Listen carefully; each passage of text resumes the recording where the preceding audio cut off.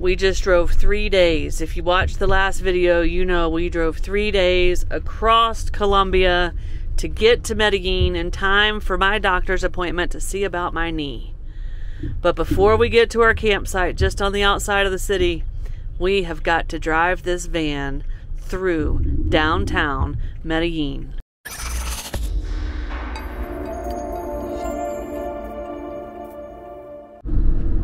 We are not in rural Colombia anymore. We have reached Medellin. We will drive through it a little bit, and then we're gonna go to a little bit to the east side, just on the outskirts. That's where our campsite is that we'll be at for a day or two. But I would say this is the big city, and they drive crazy here. So far, not as crazy as Cartagena. Bienvenidos, Medellin. Our first Colombian roundabout. We lived.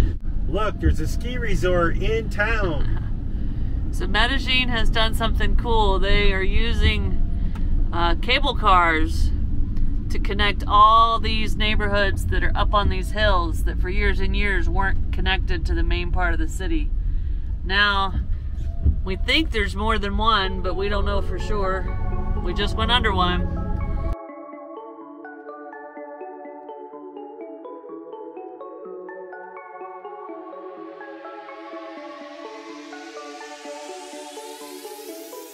Medellin is located in the province or state of Antioquia.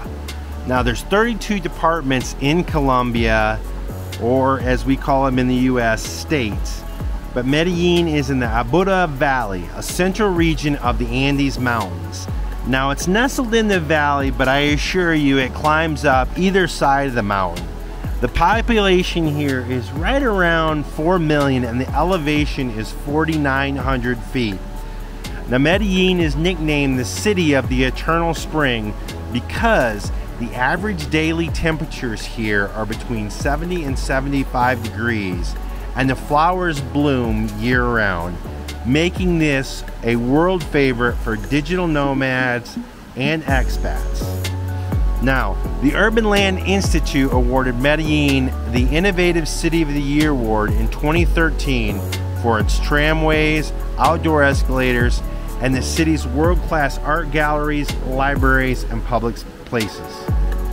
In 2016, Medellin won an Urbanism Nobel Prize granted because of Medellin's transformation into an outstanding livable city. This has been an incredibly long hour or longer. I don't even know how long it's taken us to maneuver through this city. But one thing I wanted to tell you is our campground is just on the outskirts of the city, up in the hills. And on iOverlander, there are explicit directions that if you just put it in Google Maps, it is going to take you away where you go on a really narrow alleyway that's cars like ours won't go on. And then also an area where it is an extremely steep road. Now the lady that gave these explicit directions did say they made it up the very steep hill, but they had to go in first gear the whole way up, and it took them like 20 minutes to get up the hill, and then it was terrible.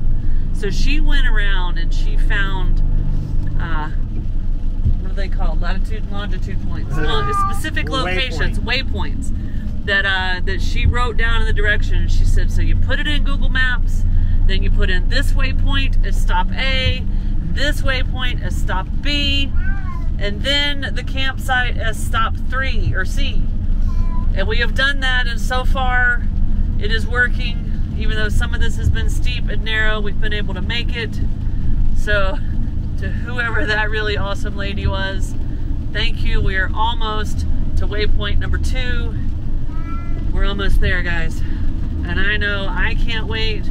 G can't wait. Vanna's being really quiet, but she can't wait. But there is nobody that's going to be any happier to see this campsite than this guy right here driving. We're on a hill, and it is becoming obvious that there are not many cars in Medellin that are automatics. They all roll back down the hill a little bit, and we got to make a tight turn, and there's 2 lanes. Whew. It's right, G. Whew. Now, some of you have probably heard of Medellin through Narco.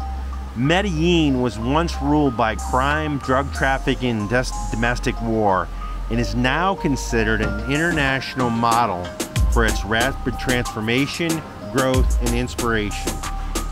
The keys for the awe-inspiring transformation are: number one, cities don't make people poor, but rather attract the poor and vulnerable looking for a better opportunity. The focus was on integrating into the city dynamics with the collective potential in mind. Between 2008 and 2013, Medellin realized a 9% reduction in poverty. Number two, public and accessible urban services reduce inequality, make the citizens more active and safer. The cable cars we showed you earlier, and also escalators up the steep mountain slopes in the inner city, are a few examples of the innovation.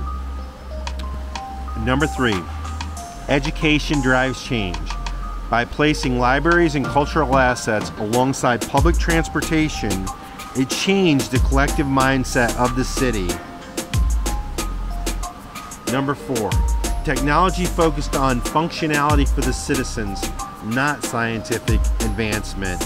And number five, finally, prioritizing culture as a mechanism to bring people together with positive, common shared values.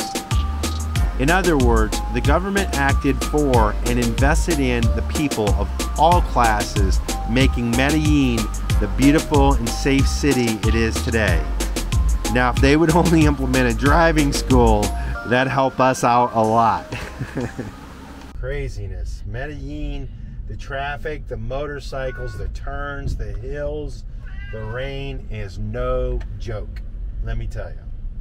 Well, is it as bad as Cartagena in front of that market when we were leaving? It's as bad as we've driven it. All right. I'm glad it's Curt driving and not me. Driving in this kind of a city takes not being quite such a courteous driver. I think I would be letting too many cars in. Turn right onto Calle 46, Carrera 37. Right here, Curdy. Left onto Calle 45. Right, and then almost immediate left. But I think you right have there, to follow right? the... Kind of like that. Yes, follow the red car. Whew.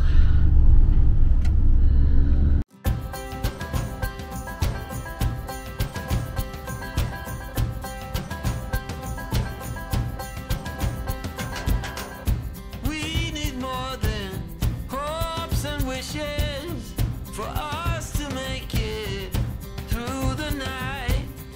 Stormy weather, weary eyes, hope to make it through the night.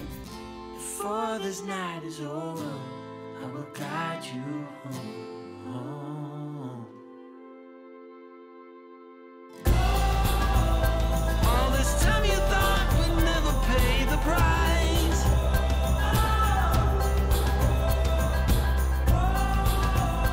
In the game of love, you have to roll the dice.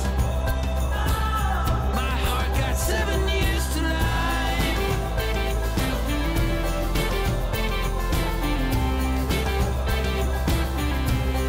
7 years to life.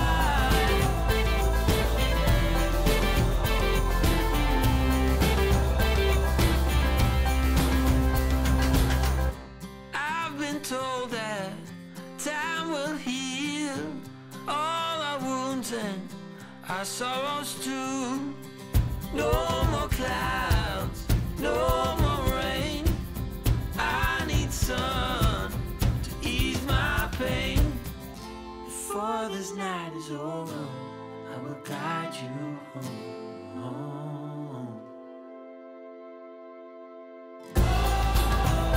All this time you thought we'd never pay the price.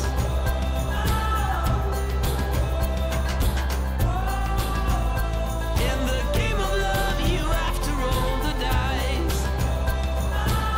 My heart got 7 years to life.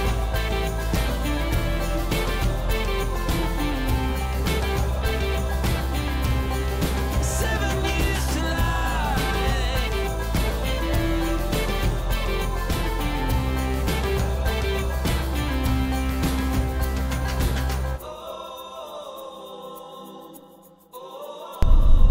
right, we just made it past waypoint B.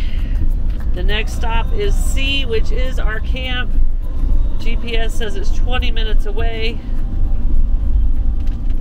Can you make it, Curt? We got it. I think we made it through the hardest part. We're following this Colectivo right here. He's leading the way. He's about as tall as we are, a little bit longer, and I can't keep up. Yeah, I think he's driven this road a few times. But it's nice to be able to follow him because we kind of know what's happening.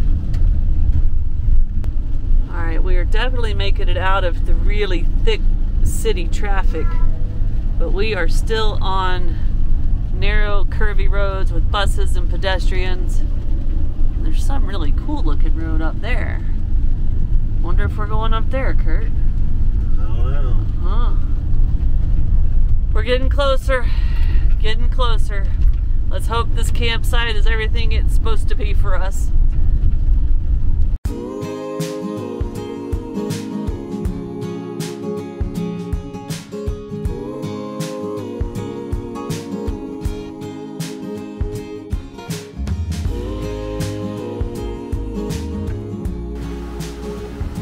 So now that we've made it through Medellin, we're headed up to our destination, which is in Santa Elena.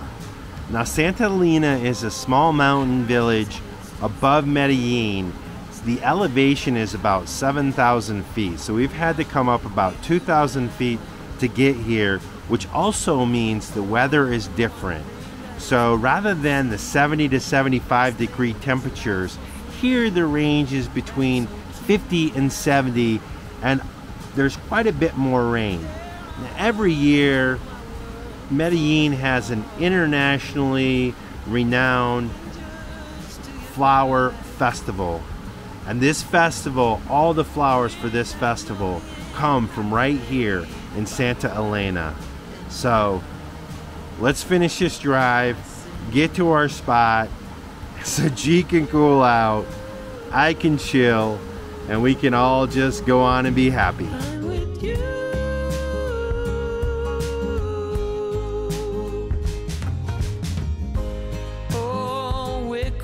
Down to Mexico, I'm turning up the radio, 'cause I'm with you now. You and me, we know that love is in the air, like the wind blowing through your hair. Oh, I'm with you now. I was waiting for the summer to end, thinking about the good times that we had. They will never come back again, but I'm happy as can be.